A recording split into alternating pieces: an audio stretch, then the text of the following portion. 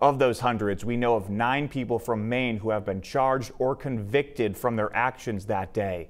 They include Kimberly Sylvester from Auburn, Matthew Brackley of Waldoboro, Glenn Mitchell-Simon of Minot, Joshua Colgan from Jefferson, Nicholas Hendricks of Gorham, Todd Tilley of South Paris, David Ball from Wells, Christopher Murrer of Biddeford, and Kyle Fitzsimons of Lebanon.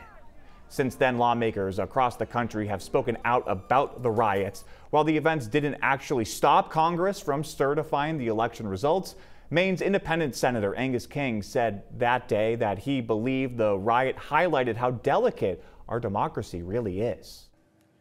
It's fragile and it rests upon trust. It rests upon trust in facts. It rests upon trust in courts, in public officials, and yes, in elections.